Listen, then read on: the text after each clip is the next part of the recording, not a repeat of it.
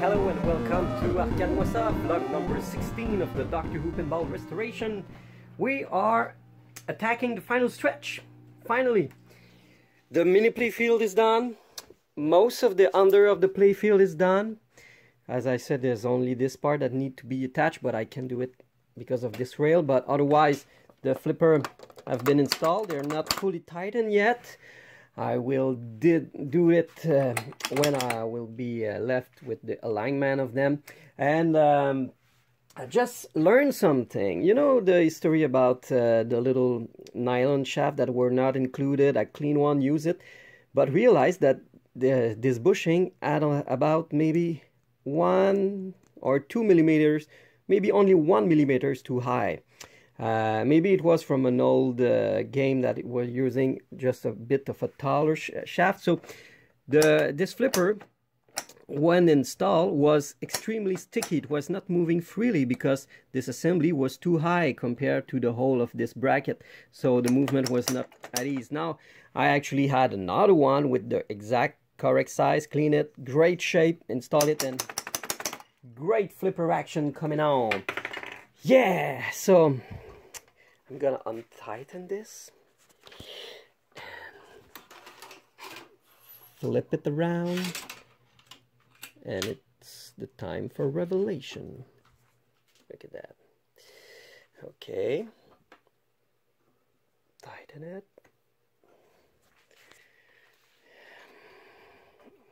So here we are, a beautiful NOS playfield with a lot of stuff poking out already, such as the bulb, the targets, flipper, the slingshot. And we are about to transfer all of this into the playfield. I will first clean it. Like this part has already been cleaned and shined and ready to be installed, as well as this one.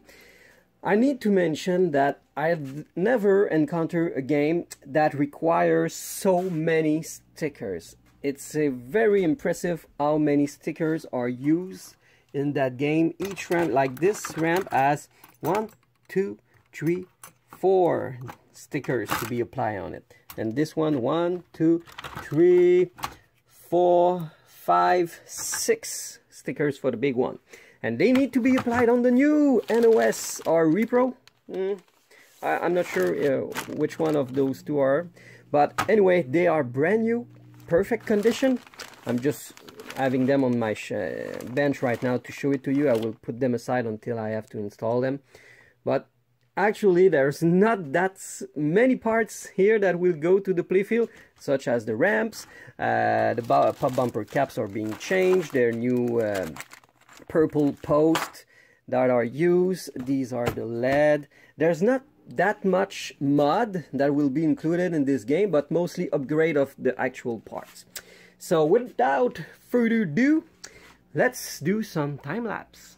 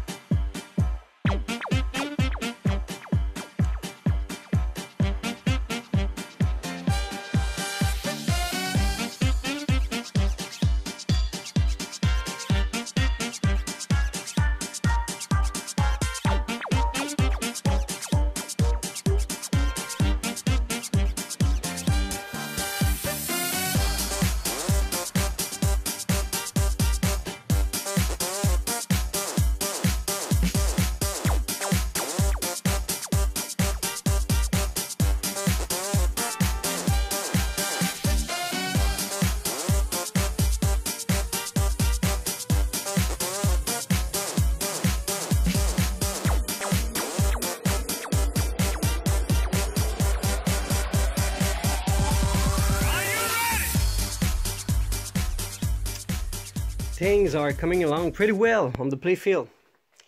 Really love the look of it. I'm about to do some prep job. I will stop doing assembling the playfield for now on this vlog. I will start doing some prep work because this ramp actually needs a lot of it in order to have the new one ready for installation. not only do I have to put a lot of stickers, but there is also a lot of little rivets like this one. Okay, I show you earlier that I have some screws that does the job pretty well, but there is some rivets on the side here of the metal bracket. And there is, no, the metal flap is okay, but I have also some rivets on the metal brackets that holds the hop toe. So I will not be putting straight on screws on that. I just want to find out where they are.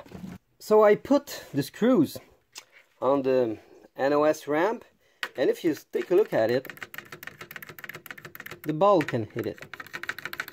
It's not suitable, so I will have to find a way to turn these little screws into rivets, because I do not love the look of pop rivets, and I don't even have the tools for it either.